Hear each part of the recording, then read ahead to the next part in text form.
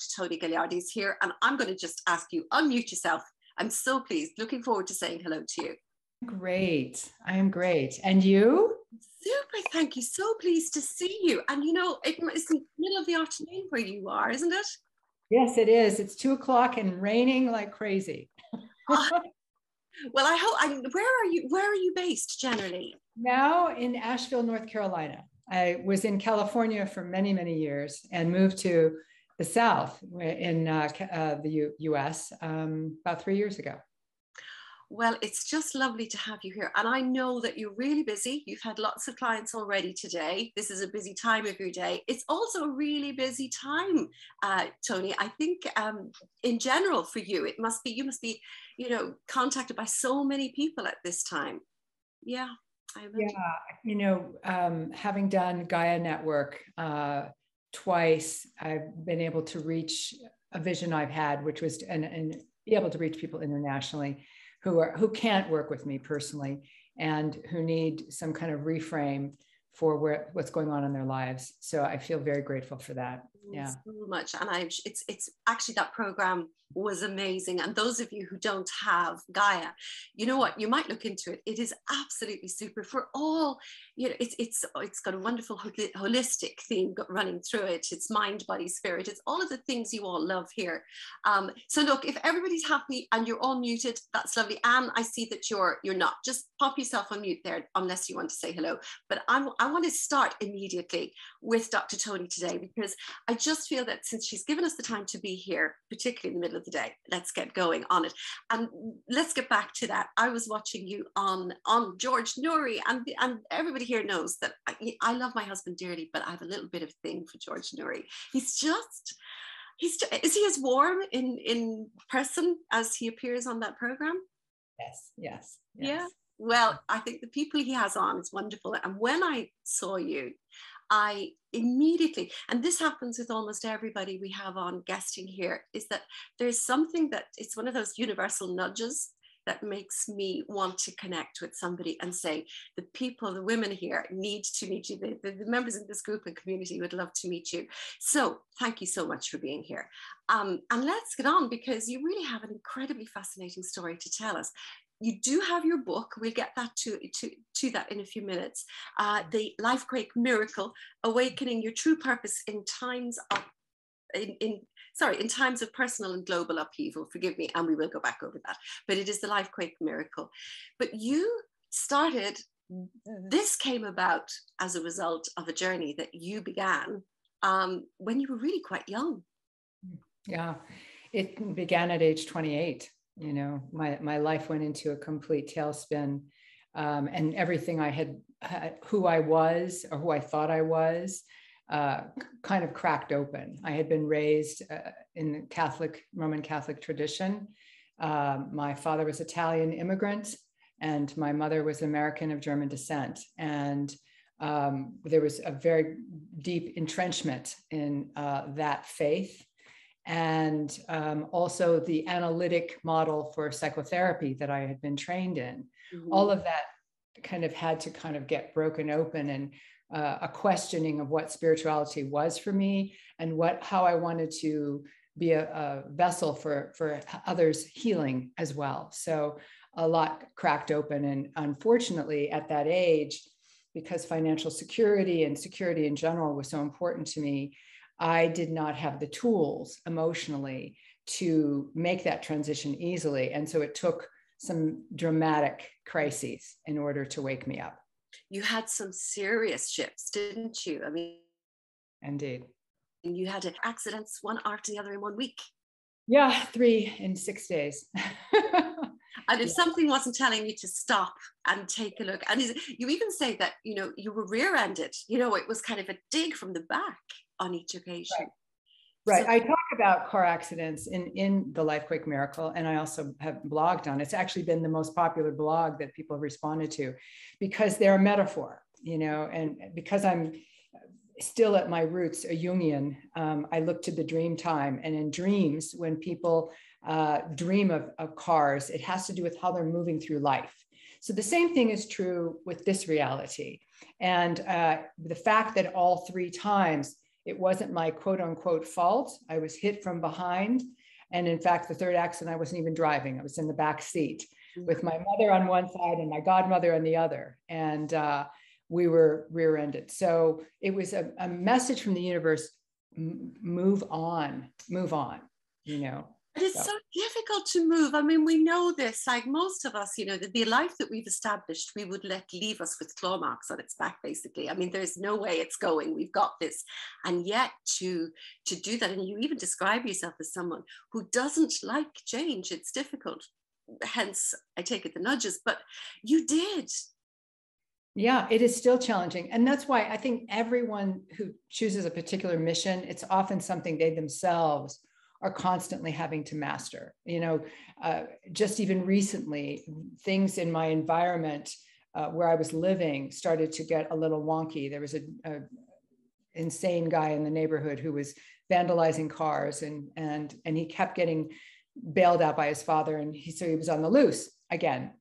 And just a bunch of like chaos was starting to show up. And in the past, I would have not wanted to move and had maybe perhaps stayed on. But immediately I took action, you know, and moved out of that space very quickly. So I've learned to be more resilient, you know. And that's the thing, learning to be more resilient when you believe it can happen. Because, and one thing that's really interesting, you say that you found yourself, not only through your own work, but through your own interest in researching other people's big turnarounds in their life. And you began a television program where you interviewed people doing this. Exactly. Yeah.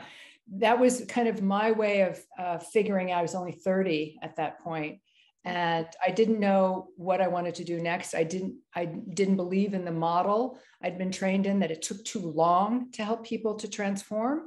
So I started doing this talk show in Los Angeles and in Hollywood. And I was interviewing human potential pioneers, people who had left one thing to do something quite different. People like Jack Canfield and Barbara Marx Hubbard, and you know, some famous people. So I was learning through their stories. I was kind of gathering information as to what is the mechanism for knowing how to make that transition in a way that supports you. So I started gathering that data, and then also was given a download, you know, literally in the midst of a 7-month period where I was just staying very, very inward and in meditation. And all I was doing was going to do the show and coming home and just staying very quiet. And this download of this 7-stage model came to me for LifeQuake. So and that's where it became. And because of your background, because of your training, you really were equipped to know how to build that for the best. So what you're talking about is that people who are in the middle of a life quake, which is, you'll describe what that actually is in a minute, really don't, I suppose, have time for the long-term therapy that most people would seek out at that time. And this model was yours, beautifully placed, because you have the experience and the knowledge to help somebody through it.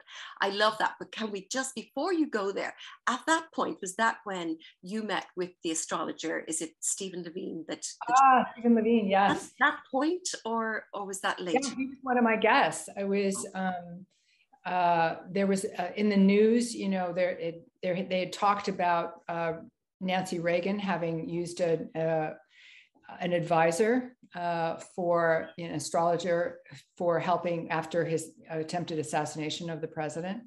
And I thought that would be an interesting topic to interview someone who perhaps was an advisor to business. And that's what Stephen was. And so he talked about the best kept secret in America.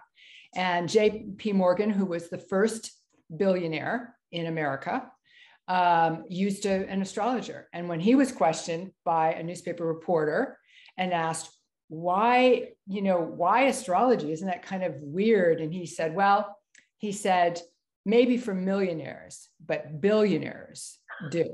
And of course, you know, there was the innuendo there, so that it works. And that's the answer, because, you know, when you think about it, we look back at the likes of Chanel, who actually read her own cards every single day and didn't do a thing without checking in with an astrologer. So it goes way back in history, the sort of use of that. And I'm really excited to find out more about that, because that was an enormous change in your life. Yeah, because he said as his requirement for interviewing me was to do my chart. Ah, yes. And I thought, okay, I'll do this. And he nailed me so well, in terms of things that were very different than my persona, because I'm really an introvert at heart. And he talked about that. He said just how the way you are perceived on camera is very different than actually who you are, which was true. And there were a lot of things. He said, you're actually a born mystic, which is true. And so he told me a lot of things that made me just begin to, I just thought, I want to look at this. And so I started gathering information from my clients, just asking them for their birth dates. And just, it came to me so naturally that a few years ago, I went and had a Vedic astrology reading. And because I don't practice Eastern astrology, I practice Western astrology. So I thought it'd be interesting to hear the Vedic perspective. And one of the things he said to me was, and he advised the Maharishi at one time, and he said to me, I don't know why you're even coming to me. He said, you're a born astrologer. You're meant to do this. Mm-hmm. And so it did. It came very naturally to me. It really did. I took very few classes, actually. I'm just a natural intuitive. And I know how to take data and just kind of filter it through that intuition. So that's just so, I mean, when it's a gift, then it just comes so much easier, obviously. And also the fact, I mean, you do mention the fact that not having to get caught up in drawing up all of these details, that you have programs that can do all that stuff, that it does away with, all of that, and allows you connect, I imagine, much more powerfully. And you use numerology as well. So the two. I use. Yeah, most astrologers just do astrology. Most numerologists just do numerology. But because the focus of my work now is helping people find their soul purpose, that's what most people come to me for. I see repetitive themes that both the numerology and the astrology give me to help that person really discover what their hidden talents might be.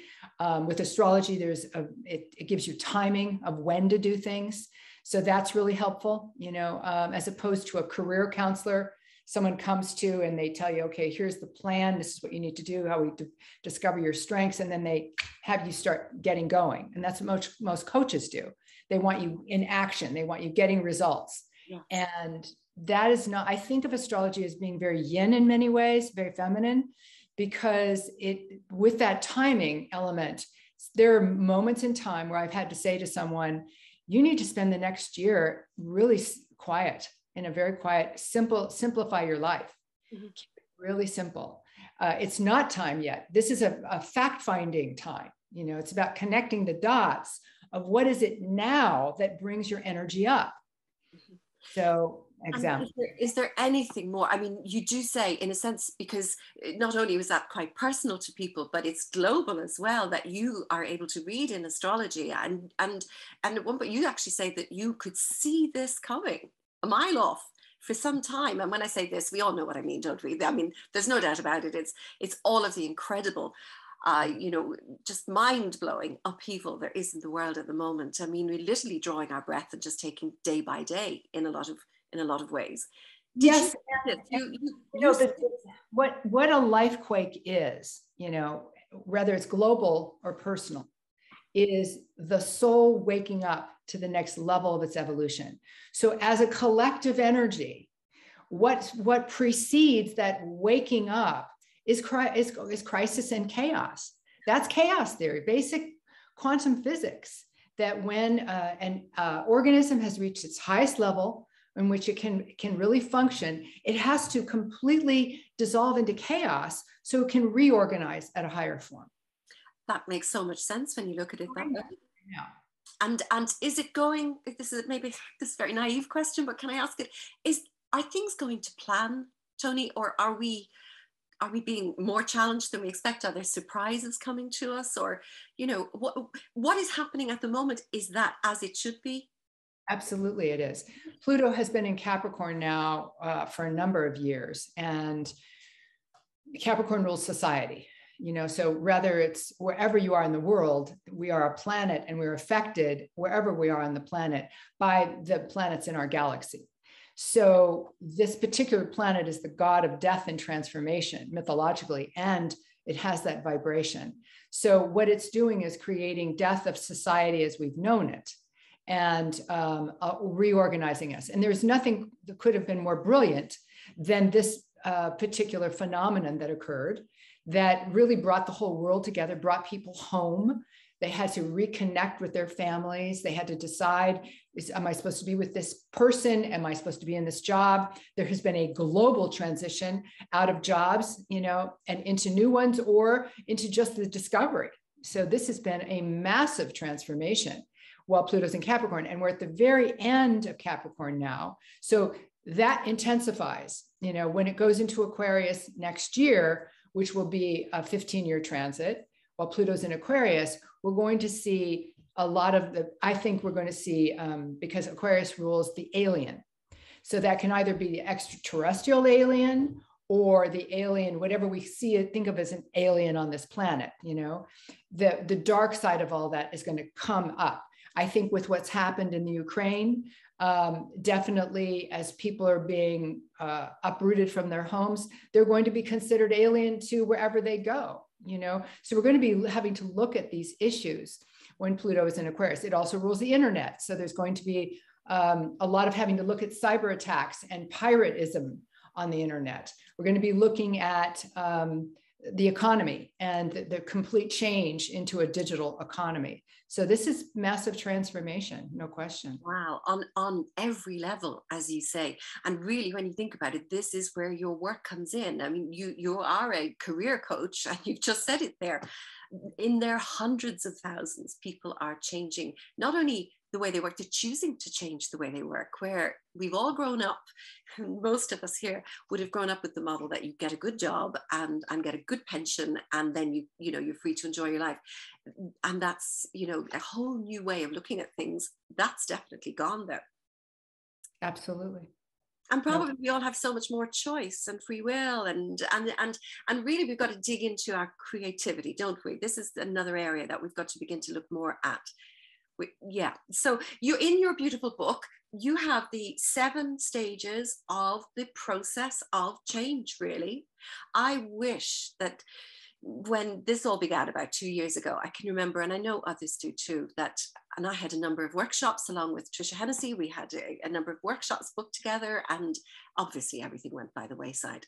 And as I was walking one day, I just thought, but how do I do what I know? I mean, what do I do? How do you help encourage people through this? And the only thing at the time I could think of was to do what you know, literally do what you know.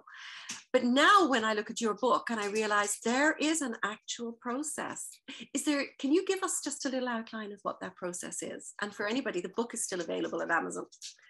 Oh, yeah. The soft cover came out late last year, 2021. So know that this is a body, mind, spirit model. So with each stage, I addressed what the individuals may need, which is a distinction from the various stages on the physical level, supplements, homeopathics, all kinds of things of that nature, as well as the tools for processing emotions, and as well as connecting up with your spirit and your soul. So the first stage of the model is boredom. And we're not talking about chronic boredom. We're talking about because in the emotional tone scale, with ecstasy at the top and despair at the bottom, boredom is right midway. So it's a transition emotion. Right. And if we do something and we start to go into an inquiry like, okay, why am I bored with my job? Why am I bored in this relationship or whatever? And I'm talking about something that's acute, not the kind of person who's chronically bored, okay? Mm-hmm. Where you really were fulfilled at one time in whatever that might have been. To be able to take an inquiry, well, there's a conscious way of doing that, and there's an unconscious way of doing that. The unconscious way is to try to quell the boredom. Be on the internet a little bit too much, maybe drink an extra glass of wine with dinner. It's very subtle at that first stage. But if you start to use the information with curiosity and you start to ask the question, what is going on here? And there have been people I interviewed, for my book who were, again, thought leaders that just decided this isn't fun anymore. Mm-hmm. And for somebody who can make that transition because they just don't find what they're doing fulfilling or fun anymore, it's great, but that's not true for most people. So for those who do not start to make changes, and I do not suggest at all in this stage making any radical changes. It's about data collection. Like, what is it where does my energy go up now? What colors am I attracted to? What kind of exercise, perhaps if you've been doing weight training, maybe it's yoga, or if you've had a yoga injury, that may be giving you a message, there's something else I'm supposed to be doing.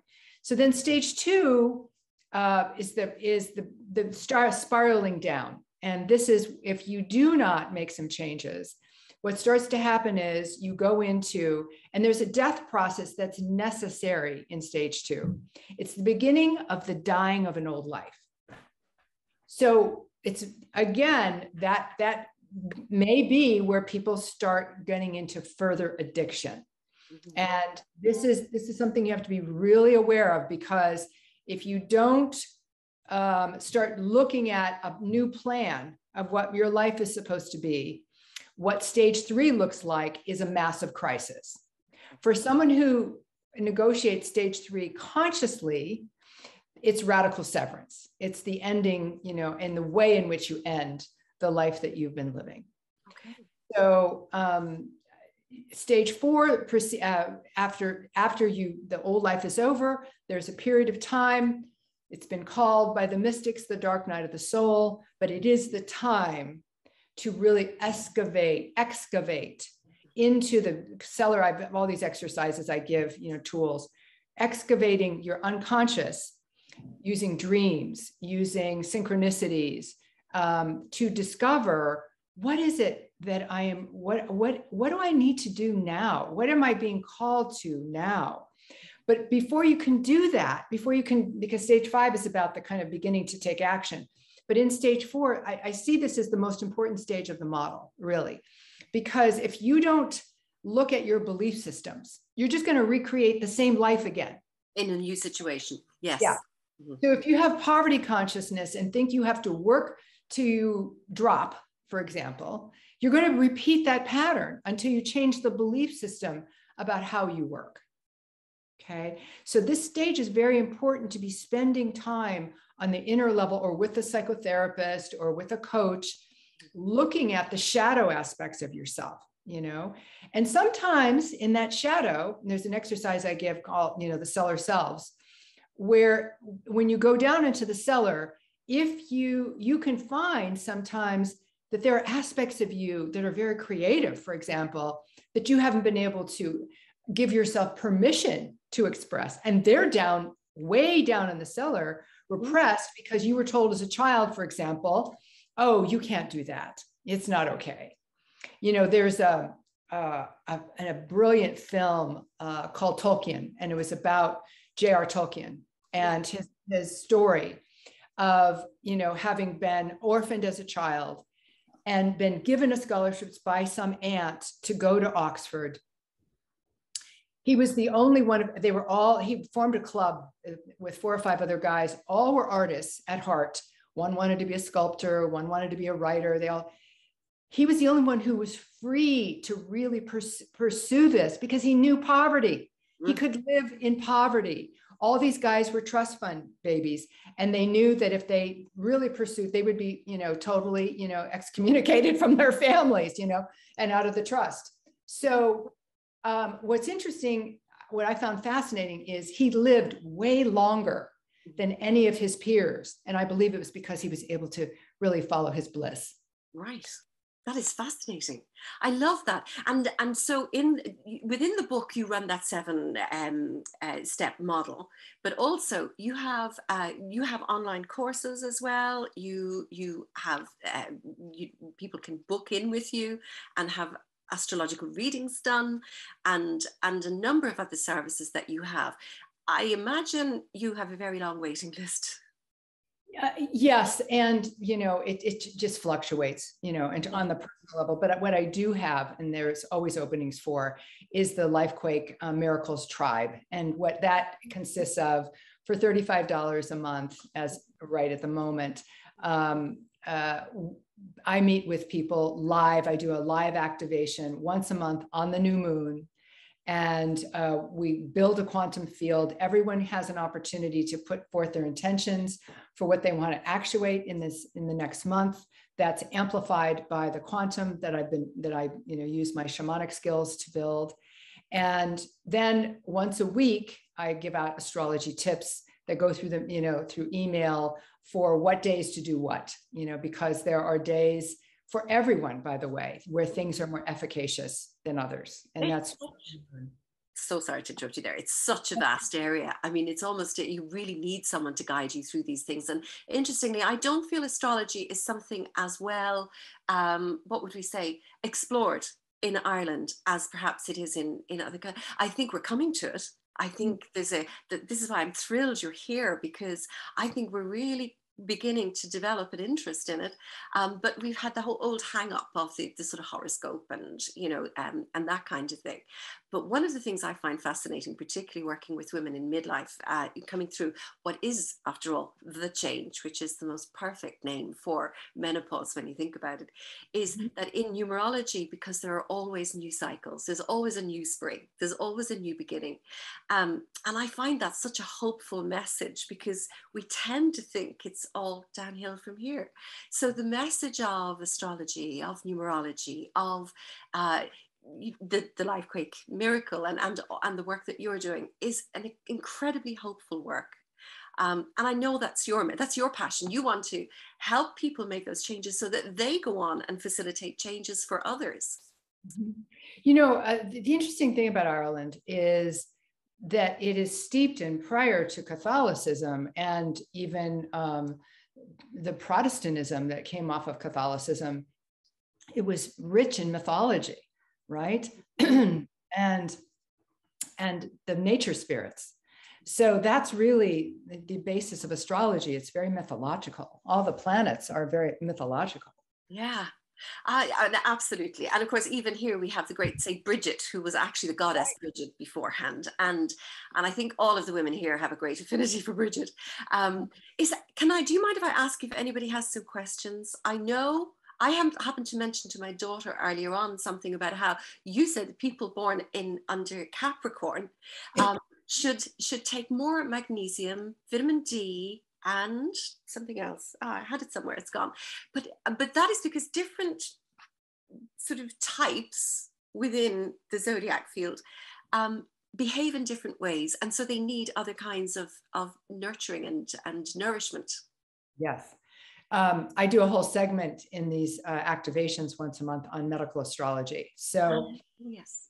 So each month, because we all have all of these archetypes, and it's not just your sun sign, there is all of these signs inhabit one of the houses of your chart. So it will show up in some way in a particular, fashion. So we're in the energy of Aries right now, for example. And so we're looking at the head, and we're looking at the adrenals. So I gave them an example of, if you could go online. What's so wonderful now, we have the internet.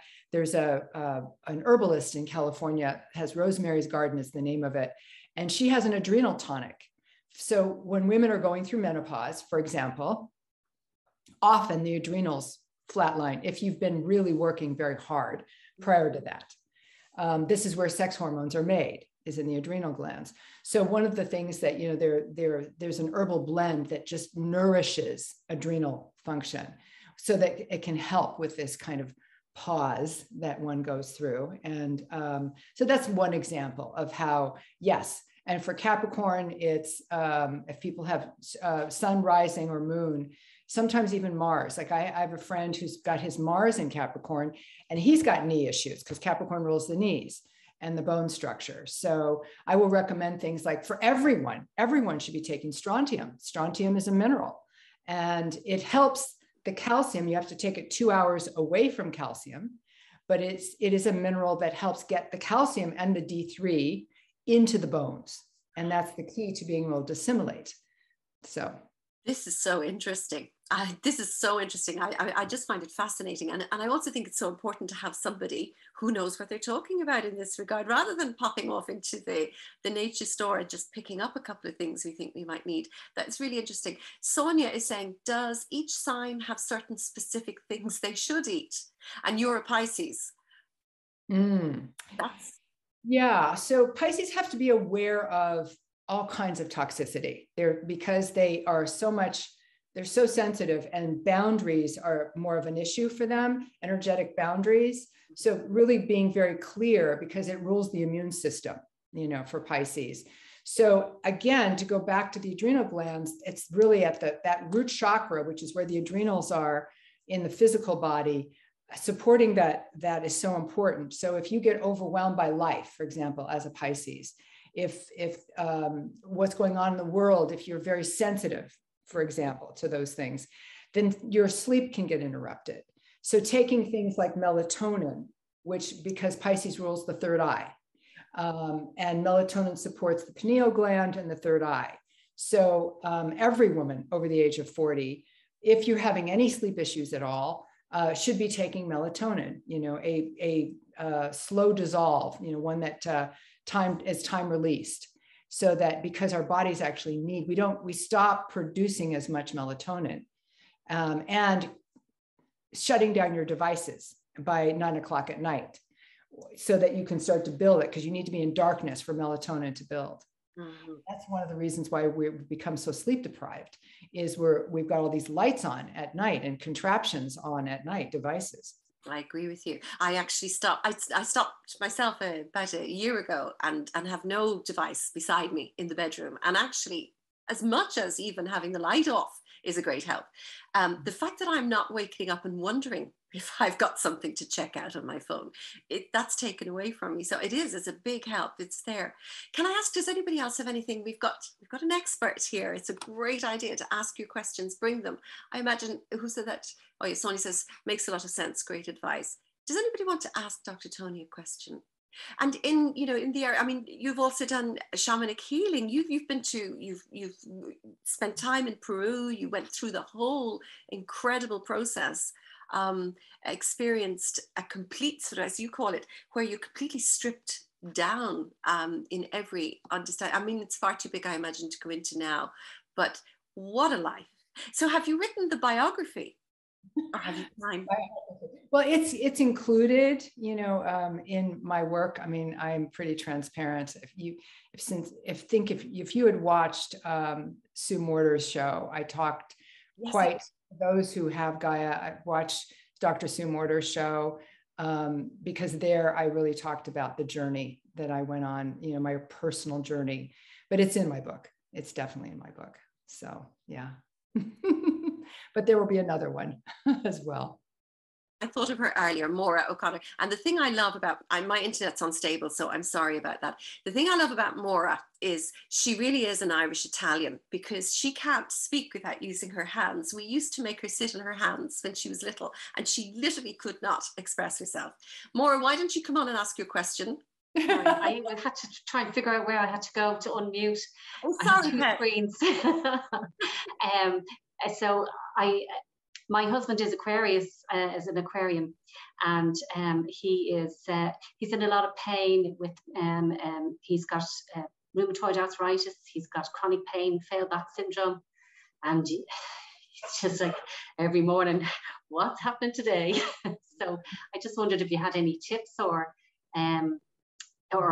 anything that I could do to help him. To begin with, yes. Has he looked at diet in terms of where the inflammation? Well, we haven't been told. We've been to a specialist, but she hasn't. I did ask, is there anything he should or should not have to drink, eat, whatever, and we haven't got that far yet. So I would, because I don't want to dispense medical advice, but I would say that one of the things that you have to watch, because Aquarius rules the nervous system, and the ankles as well. And in the etheric body, Aquarius rules the Kundalini energy. So it's fire. There's a lot of fire underneath that air. And they have to watch inflammation. You have to watch, because sometimes they can be very perfectionistic. And part of the issue is trying to control everything, Yeah. And, so meditation really helps. Qigong really helps. There, I have a friend in California who's from Italy, and she does Qigong classes on Zoom, which are wonderful. Daniela Carraro, and things that can really calm his nervous system. Yoga Nidra. I have a friend, John Vossler in California, who conducts Yoga Nidra. So Vossler, johnvossler.com, you can find what Yoga Nidra is that you're laying down, basically. It's a guided meditation, basically, these things that can calm the nervous system. And then I would say looking at turmeric, curcumin, which helps with inflammation, and looking at inflammatory foods. Yes, yeah. Okay, great.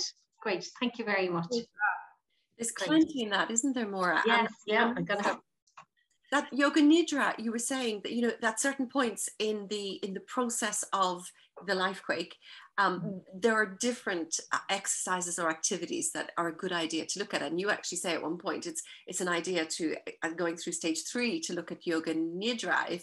If running is the thing that you would normally do, stop running and just lie down and relax, basically. Yeah. Yes, absolutely. Okay. Quiet. Thank you so much for that. Anybody else want to come and just ask a question of Dr. Toni? I would love to ask, hi Trina, it's Gail. Do you see any change in this disruption that we're all experiencing? It's probably cyclical. I'm imagining that it's cyclical. Is that right? And if so, is there an end to this cycle? Will we know peace and calm again in our lives? Or do we have to change ourselves to live in the turmoil? Great question. Well, I would say it depends on us as a collective energy. And I think the more people who are connected and committed to working on themselves, sourcing instead of looking out there and blaming the government or blaming whatever, your family, your history, your whatever. But by going in and doing your own personal work and being committed to your spiritual path, committed to kindness, committed to peace, harmony, humanitarianism, altruism, the more we are committed to our own journey as a collective, we will see the shift take place. But we're like everything, we have to go through the chaos first. If you think about pregnancy, right? There's chaos that happens, right? A cell has to divide and break down and reorganize over and over and over again. And you don't know what's going on. If you didn't know you were pregnant, right? And you were gaining weight and you felt horrible and you were throwing up and you were, exhausted all the time, right? And then you were having, contractions and all this stuff, you would think you were dying, So this is the same process. We are birthing as a new species. And it first is a ride, to take. But this particular transition is a spiritual leap. So we're like Uranus is in Taurus. Taurus rules the economy, it rules money, and it rules our values. The last time Uranus was in Taurus, 84 years ago, we went through the Great Depression.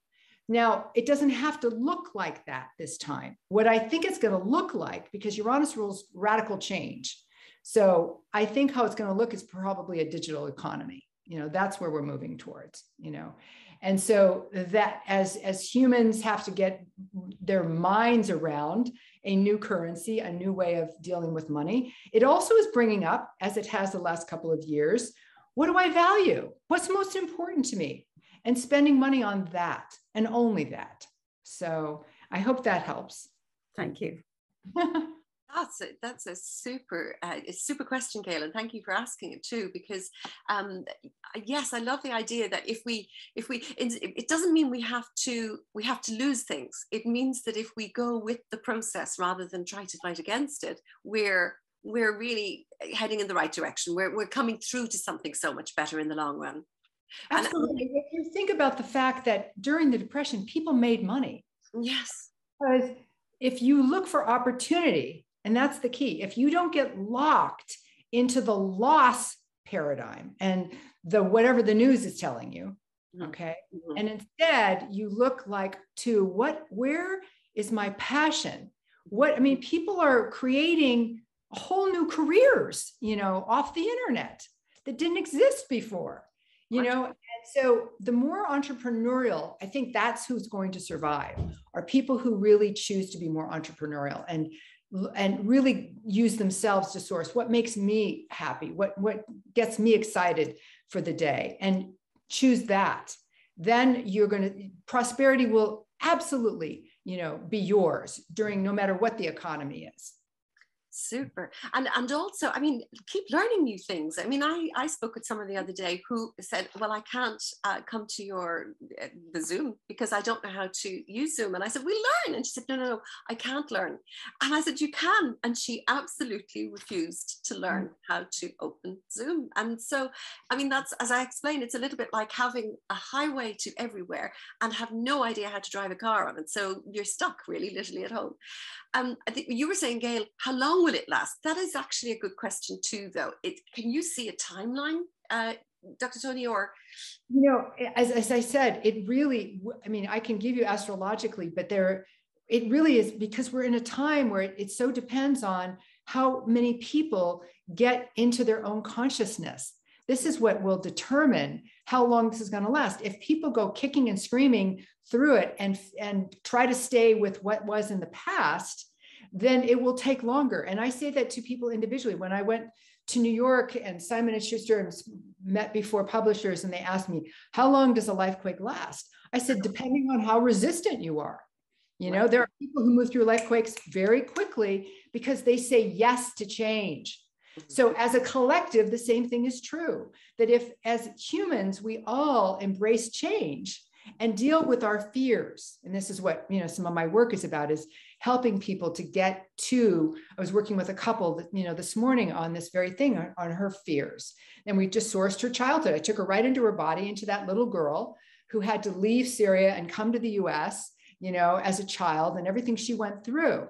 And that what informed her fear of change. So we have to deal with these fears. And once we clear the fears, then you can move on more quickly. So as a collective, if you want to hold prayer for humanity, do that everyone embraces change, positive change. And then we will see things move very quickly, That is super advice. And as always, be the example of that which you wish for other people as much as you can. Well, we're the Wise and Ageless Goddess community here, and we can only be as wise as we can be. And just one last question from Gillian, are you okay with that? Would time allow you one last? Thank you very much, Toni. Gillian says, is there a type of well-being activity and relaxation specifically suited to each star sign? Well, you've done Aquarius and Pisces. So that kind of leaves you 10.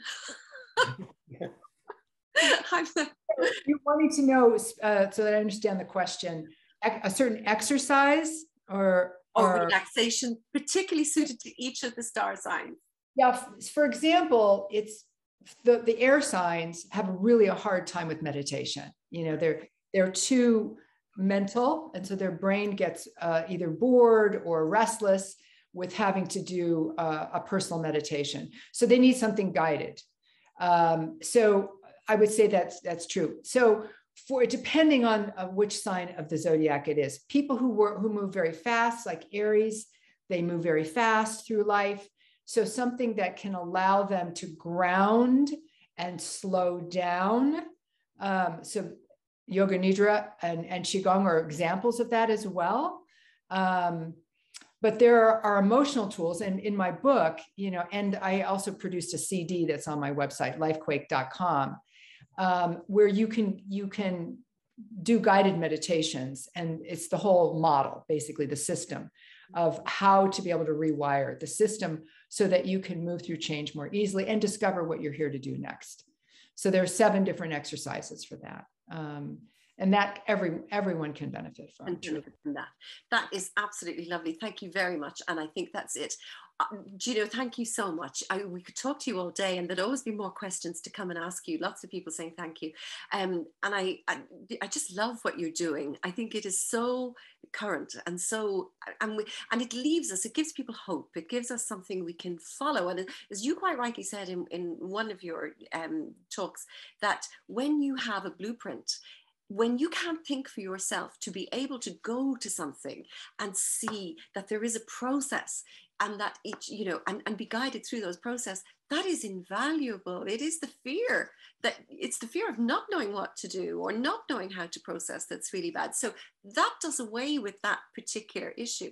So that's why I think anybody who's really interested in moving through this global LifeQuake, whatever about your personal changes or circumstances that you may be going through, however many of them there may be, however often you have to, there is a blueprint, and it's worth looking into. So if we go to Dr. Toni Galardi's website, and I will give everybody the link for that, and you can go and have a look at what's available. I think you'll really be pleased. And those of you with Gaia, just go look up both of, I'll give you links to both those shows as well. Thank you so very much for coming and taking the time out to talk to us. It was my pleasure, truly. Well, very best of luck. I know that you've made recent changes yourself, so very good luck with that. And I hope everything goes really well for you. Thank you. Namaste. Thank you so much. Thank you.